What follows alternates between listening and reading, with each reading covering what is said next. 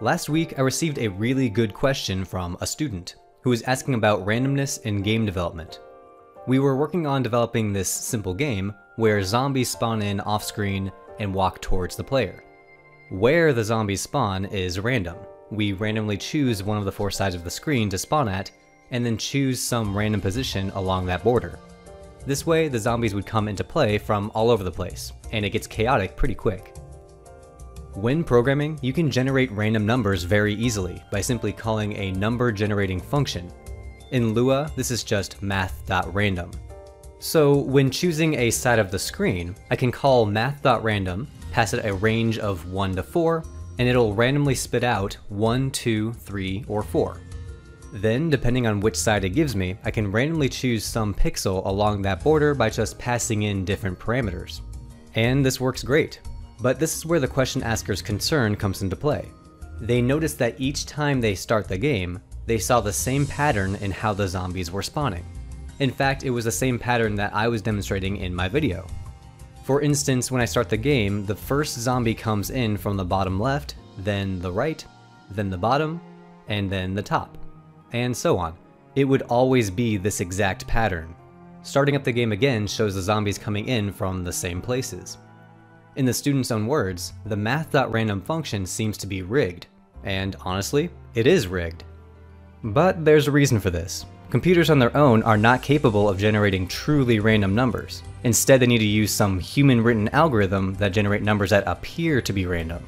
Since these numbers are the result of an algorithm, that means that the output can be predicted, and therefore the numbers that are generated are not truly random. But these pseudo-random numbers still serve a valuable purpose. These zombies that walk in certainly feel very random, and that's all that matters. The problem comes into play when the seed is not set correctly. The randomness algorithm works by using some value, called the seed, to output the list of numbers. Each seed you give it will result in different random numbers generated. But if I give it the same seed over and over again, it'll keep spitting out the same pattern of numbers. And that's what's happening in this zombie game. The question asker and my video were all using the same default seed, meaning that each call to math.random would result in the same sequence of numbers. So fixing this is just a matter of giving the program a different seed. Most languages will have a function similar to Lua's math.randomseed, where you can set the seed to whatever you want, normally just some number. So if I put math.randomseed with 45 into my program, suddenly the positions that the zombies spawn at will be different. Whatever number you put in here will result in a different spawn pattern. But this doesn't really fix the problem, because even though the pattern is different now, it's still the same each time. Ideally, you'd want a different seed every time you start the program.